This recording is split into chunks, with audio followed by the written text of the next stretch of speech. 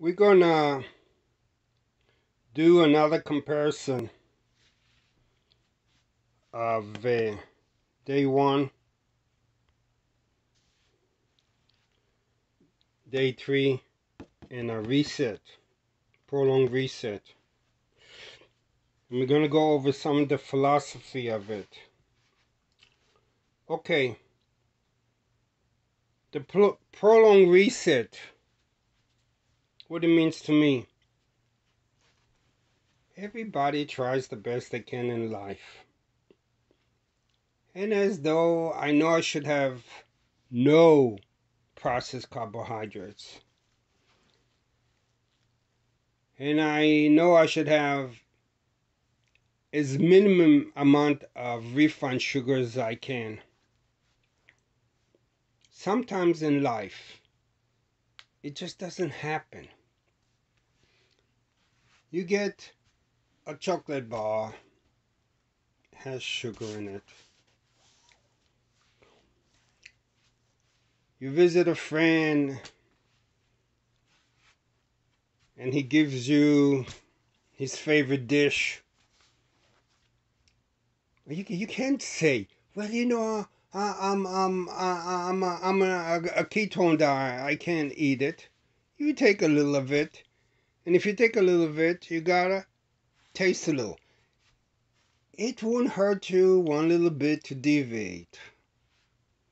And you go to a restaurant and God, they make that fish the way you like it, but you know damn well that they put a little stuff on it to make it sweeter.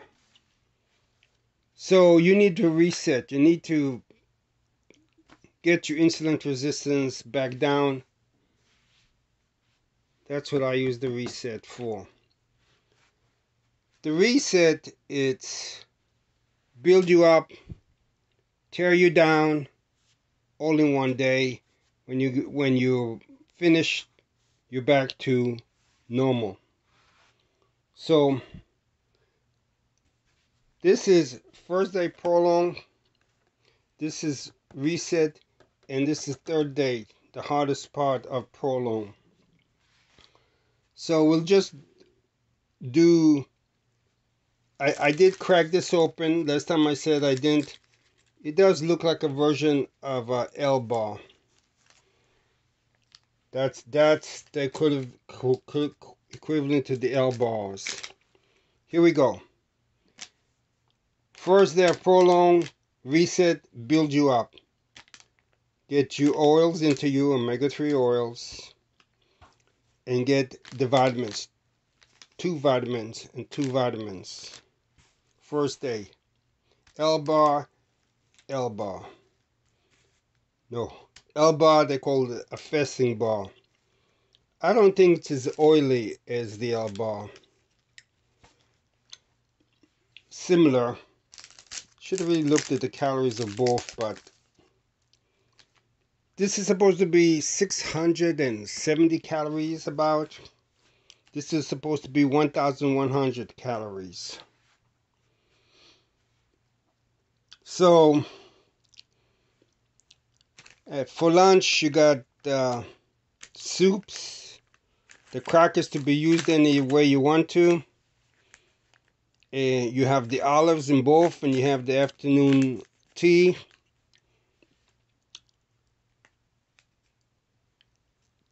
The day one has an extra L bar. And they have a snack. This is a chocolate nut snack, and this is like very similar to this one. And I would say it's similar to L bar. But they have a complete L bar plus a snack, and they both have soup. To show you the difference with the Prolon weekly diet. That's day one. Well, this is day three because it's severely more stressful on your body. Stress is good. Stress makes your body go out and say, I need more protein. Ooh, look at that. That's a virus. Let me take it apart. That's a bacteria. Let me take it apart and take what I could use of it. Ooh, look at that. A free-flowing cancer cell. Delicious. Let me take it apart. Take all the amino acids you want. Take whatever you need out of the cancer cell. What's left, send it as waste. That's why we fast. I don't think the reset goes to the extent of the 5 day of the Prolon. So to do additional protection, because this is multiple days, they give us the L drink, which gives the body the ability to create its own glucose. And it doesn't have to tear apart as much muscle as we need. You know,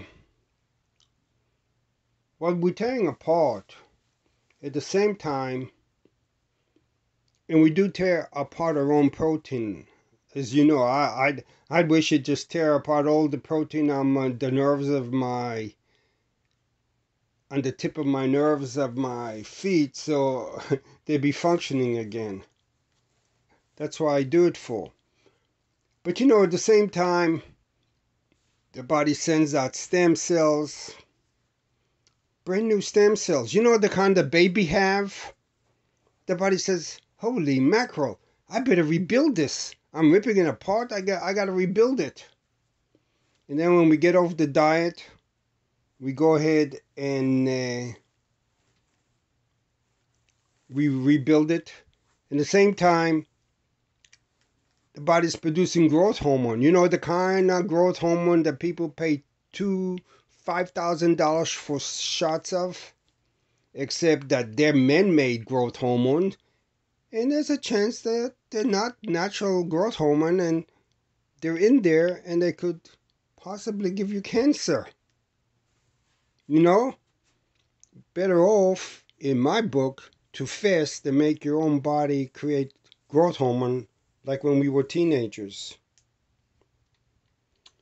And so the third day is more severe, and that's why I have the third here to compare. So we have the L drink, we have the L drink, we have the L bar, like the Fizz bar, the tea, only one vitamin, the soup, no cracker. Oh yes, there is a cracker. My mistake. There is a cracker on the third day, but there's no olives. You know, this is not a lot of calories. This is supposed to be 600, something like 670 calories, and this is supposed to be like 770 calories. So, which I think it is. One day I'm going to take out a calculator and find out exactly how many calories there is in the third day. That's a comparison about the Prolon reset in the third day of the Prolon fasting mimicking diet and the first day of the Prolon mimicking diet. The reset has its place in life, especially if you tend to violate eating properly. And then you may want to say, God, I'm not feeling that well. Let me just reset. Just do one day of a fast and consume all that extra stuff that's floating in my blood and start all over. Hopefully I'll be much better the next day, so you say. Well, that's the comparison.